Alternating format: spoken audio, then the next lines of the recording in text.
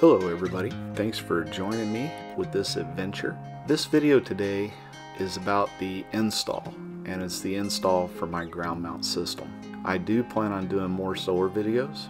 So I've been looking into solar for years, but I got serious in 2018. Originally I wanted to go with Tesla Solar, but found out that they couldn't install on my roof because of the metal roof that I installed in 2016. Now, I wasn't about to replace my roof again, so I decided to forego solar in 2018. Then in 2019, I found out that the government rebate of 30% was going away at the end of 2019, and it was going to go down to 26%.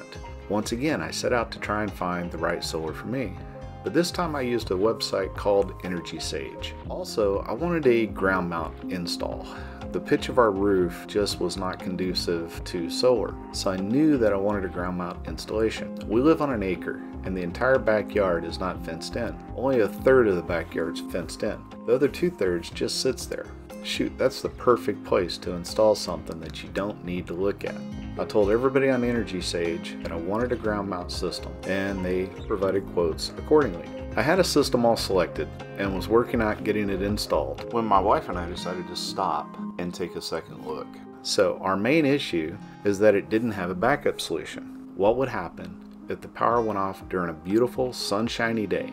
We would have a $50,000 solar system sitting there unused until the power returned. I put a stop to the talks, and I ended up missing out on the 30% rebate for 2019. Life happens, and the timing just didn't work out for us to get the solar system installed. When 2020 came around, I knew that really this was going to be the last year I could get this project going, because after 2020 the rebate falls to 22%. At 22%, it wasn't going to be enough payback for us to install such a large system. So I knew 2020 was going to be my last year really to do this. The return on investment just wouldn't be there if we didn't get at least 26% back. This time I knew what I wanted. I wanted a solar system that would not only power my house during the day, but would also recharge power walls. Once they are recharged, I'd then spin the meter backwards until the sun went down, which would produce enough power to fill in those gaps. Also, the power walls would kick in when the sun went down and provide power until the next day when the cycle would begin anew. What happens if the power goes out during a nice sunshiny day now?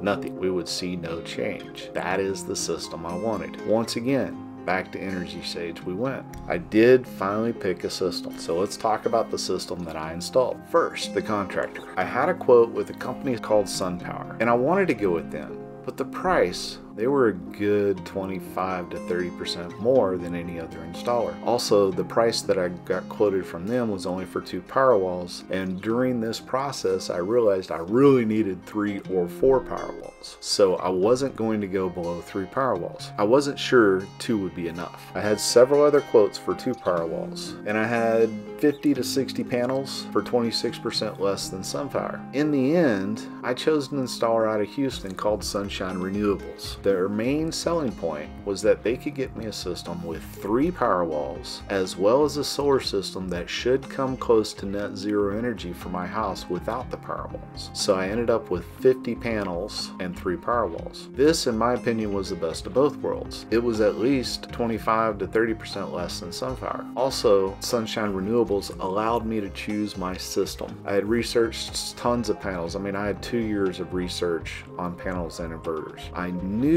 that I wanted to go with the LG Neon 2 series panels. They had a higher efficiency, they had less loss over the lifespan of other panels. Inverters.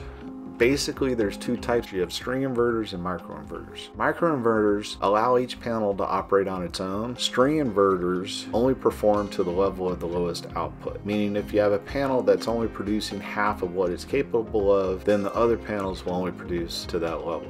However, not all string inverters are the same. Some string inverters, this is not a problem. I knew I wanted a microinverter system. Microinverter systems are usually more expensive because you have to have an inverter per panel, whereas string inverters, you only need a couple. Which microinverter? I decided to go with Enphase. Enphase to me seemed like the best. Also, Enphase offered monitoring for each solar panel. which I really wanted to know. I wanted to know what my solar panels were producing. I wanted to be able to watch each solar panel. So my overall system that's being installed, I have 50 Enphase microinverters. I have 50 LG Neon 2 solar panels, and I'm going to have 3 Tesla Powerwalls installed. I'll do a separate video on the Powerwall install. With the tax credit back in my pocket next year, I'll be paying about what my monthly electric bill is, and I'll be paying that out over the next 20 years. My ROI is going to be 20 years. So at the end of 20 years, obviously my investment will start making money. ROI was the last factor for us. We knew we'd take a big hit adding the Powerwalls. Originally, we had an ROI of 12 years with just the solar system. And that was what I came up with in 2019. It was going to take 12 years to pay off the solar system. However, the solar system was replacing our electric bill, so in 12 years, we were going to start seeing a return on our investment. When we added the 3 Powerwalls, it added another 8 years of ROI. So the question is that worth it? Well, can't answer that.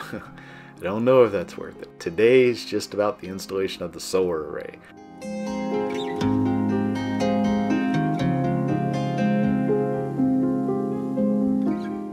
So as you can see in the video, they've moved into the garage. They're actually running the conduit in the garage. They only trenched a small portion from my fence to the garage, and then we decided to run the conduit in the garage. It was an easier install for them, and it was something that I preferred. I did not want them trenching all the way to the house.